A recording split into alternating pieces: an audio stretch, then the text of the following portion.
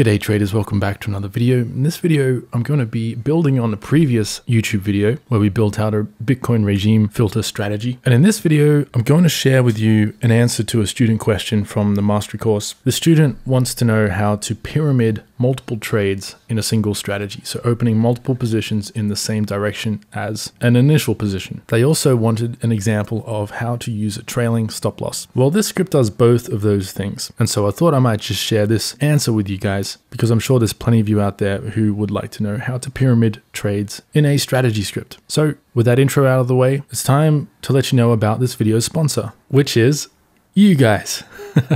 I don't have any sponsors. Just hit the subscribe button, hit the like button if you enjoyed the video. That's all the sponsorship I need. Thanks for watching, enjoy the video, and I'll speak with you next week. In this lesson, I'm going to be answering another student question, which is, could you please do a video in the strategy section with pyramiding more than one trade at a time, as well as an example of changing a stop or trailing? I'm not sure how to do this. Well, today I will show you how to do both. I've already covered how to do a trailing stop in several of the scripts here. And in the indicators section, there is a ATR trailing stop tool lesson. So go and check them out if you're not sure how to go about creating a trailing stop. But in today's lesson, I'm going to be building on the previous strategy lesson I released recently, my Bitcoin regime filter strategy. This strategy includes a trailing stop. And what I'm going to do in this lesson is we're going to add pyramiding to this strategy. So if I come down to the source code and copy all of this, jump over to the Pine editor. So here we are with the script applied to my chart. Now, I'm not going to explain how this script works because I've already done a lesson on this script, but basically, if you haven't watched that lesson yet, what this does is it checks if price, in this case, Bitcoin, if Bitcoin is trading above its 20-week EMA, and we have several other price conditions being met. In other words, this regime ribbon color down here is green. When this turns green, if we are not involved in a trade, the script enters long, but it only trades one position with a trailing stop. As you can see, that's what our red line is. And when price closes below that trailing stop, we exit our position. So a couple of things I want to do here. The first thing I'm going to do is change my inputs. I'm going to change the date to start trading at 2017. That just gives us slightly more accurate or more realistic results, because I doubt many of us have been trading Bitcoin since its inception, but I started in 2017. So I'm going to do that to start with. I'll also turn on our RSI momentum filter. That simplifies the script a little bit instead of having so much green and orange. Now, the only time the ribbon turns green is if Bitcoin is trading above 70 RSI. So momentum must be strong. Now, let's modify the script to allow for pyramiding. So to start with, I'm going to add two new user inputs to this script. I'm going to add a pyramid option. This will just be a Boolean option, on off. I'll just call it pyramid ? And the default value will be false. Next, I'm going to set an amount that Bitcoin or whatever market we're trading must rise from our first entry before we are allowed to pyramid.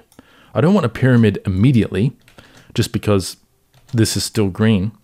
I want to only pyramid when price has moved into my favor by a decent margin. So by default, let's make it 10%. So the market must rise 10% before we are permitting the script to enter a second pyramid long position. To do that, I'll create another input here called pyramid AMT, short for amount. This will be a float input, and I'll title it pyramid after X% rise. And the default value will be 10%. Save that script. And that gives us our two user inputs to start pyramiding. Let's scroll down to where the script enters our positions. First of all, here is our trailing stop code.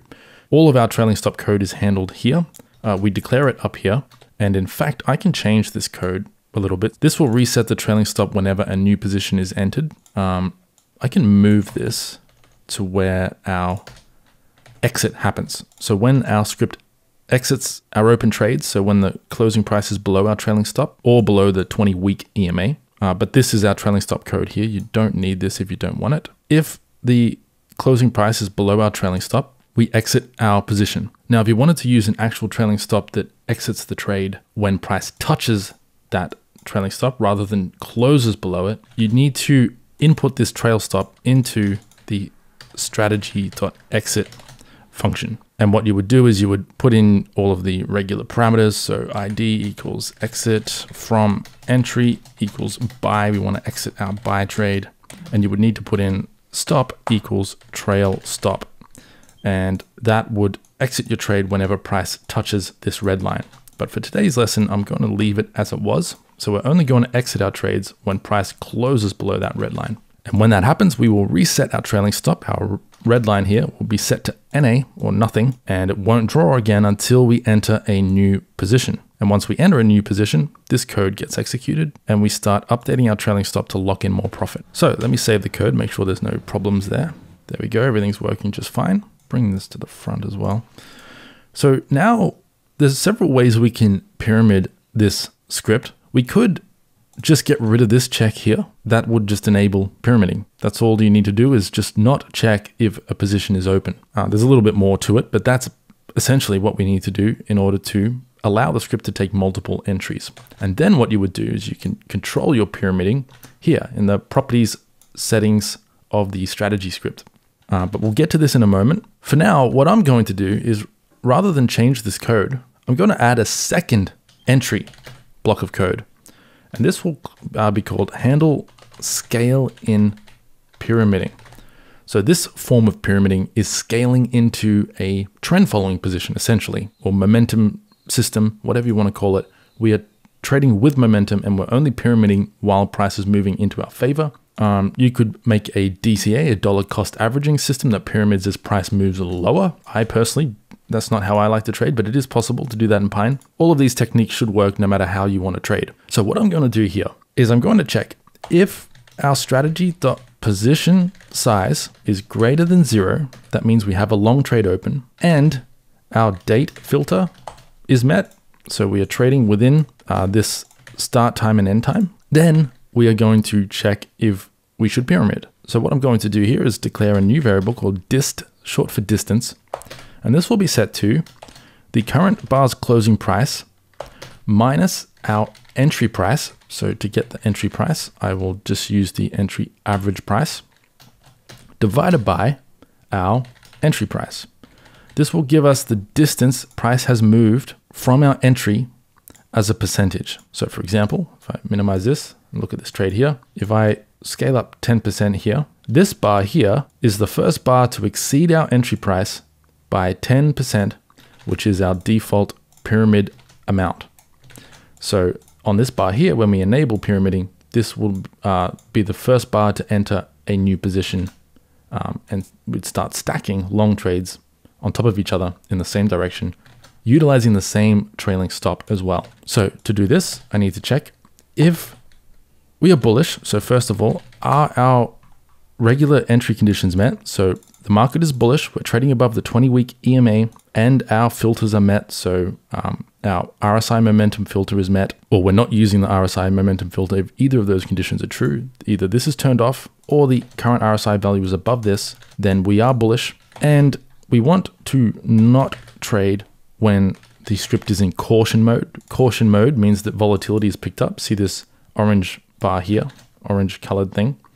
That's saying that the current bar's low is greater than 1.5 times the ATR from the recent swing high.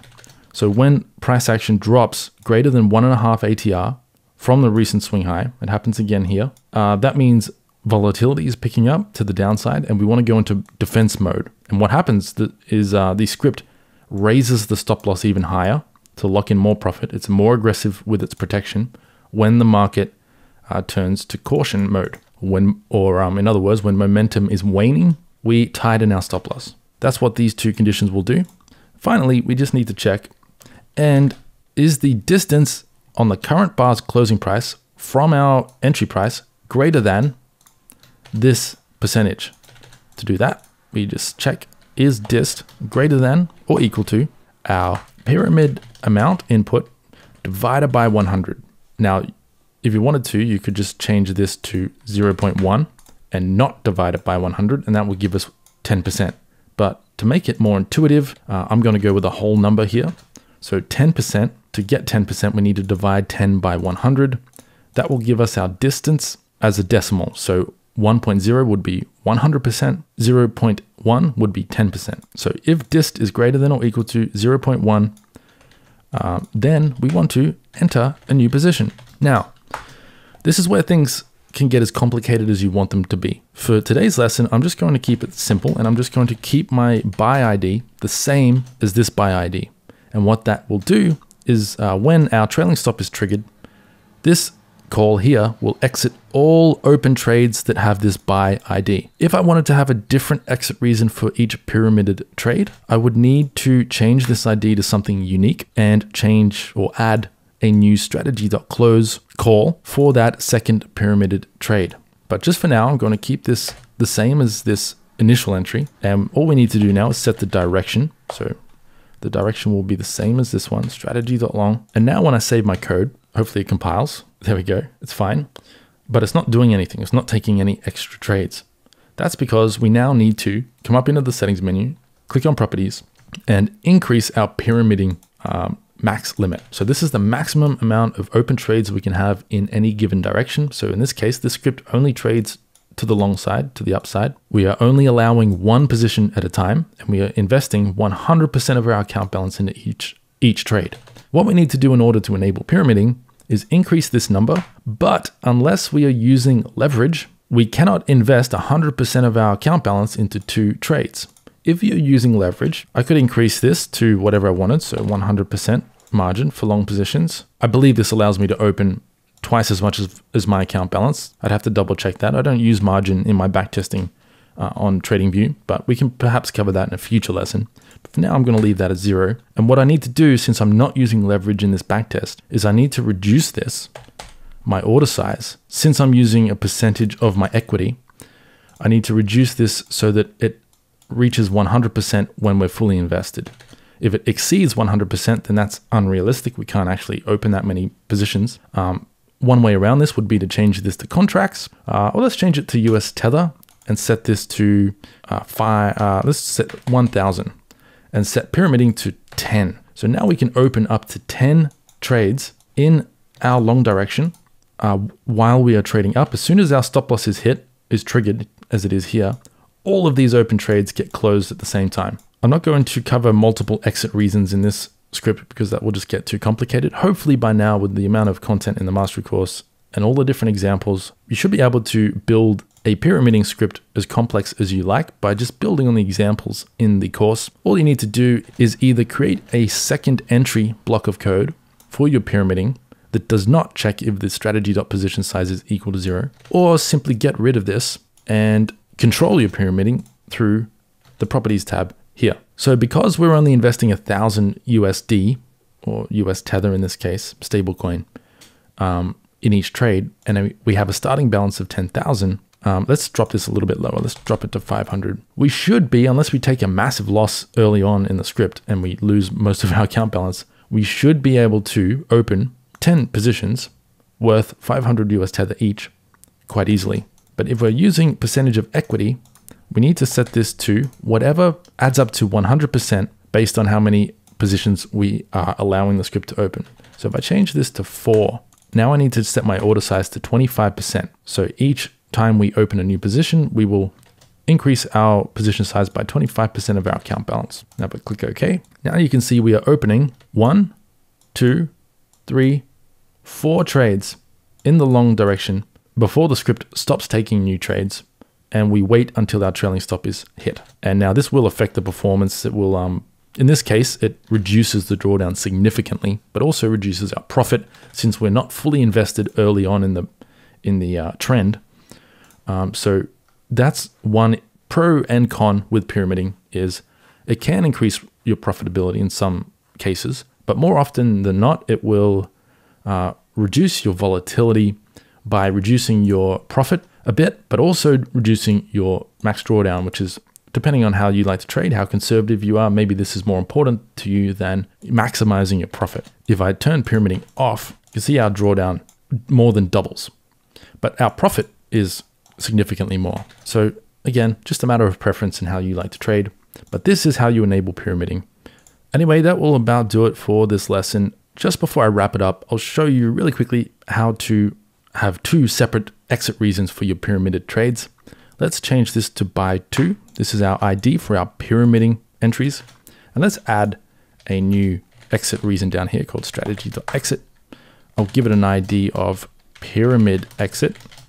And we're going to exit from the entry ID of buy to, which is our second buy trade here. And what I'll do here is I will pass in our stop equals trail stop.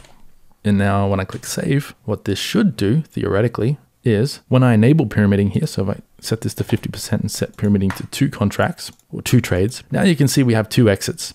So we're entering our first long trade, then we're pyramiding our second long trade, and then our first long trade exits when price closes below our trailing stop, but our second buy trade, our pyramid trade, exits when the trailing stop is hit by price action. So that gives us 2 exits here, and we are controlling the exit reasons for our 2 pyramided trades. Here you can see we entered long on this trade here. Our first buy was open, but we never got a second trade opening. And so when price closed just below this red line here, we exited this trade, but we never had a second position open. But yeah, here we have a second position open. It gets stopped out, but our original position continues trading. And in fact, we open a second pyramid position. So here is a good example of how complex things can get when you start pyramiding. You need to track, obviously, a lot of moving parts. But what we have here is we have our initial trade opening. Price moves up by at least 10%. We open our second pyramiding trade. Our trailing stop keeps rising to lock in profit. Then here, price triggers our trailing stop and exits our pyramid trade on this red line. But then price does not close below the red line and doesn't exit our position entirely. And in fact, it reverses, keeps trading higher. Now we're obviously trading well above 10% from our entry. Our ribbon is green, so our market is bullish. The script is allowed 2 maximum open trades. And so here we reopen our second pyramid trade. And again, that pyramid trade gets stopped out here for a microscopic profit. And then price closes below our trailing stop. You can't see it here, but it would have risen slightly on this bar here. And we get a close below and we exit our entire position here. And that actually increased our profitability a little bit, but it also doubled our drawdown. So a lot of things to consider here. Obviously, this is not trading advice. This is not investment advice. It's just pure example. I'll leave the source code below for you to play around with. What I'll do is I'll comment this out and I'll comment that out, and I'll just leave the original code in there. And I'll leave that as it is. And you guys can play around with this if you want to. A couple of examples there. I hope you found this interesting and most importantly, valuable in your trading process, your coding process. And yeah, I'll speak with you in the next lesson. Take care and good luck with your trading.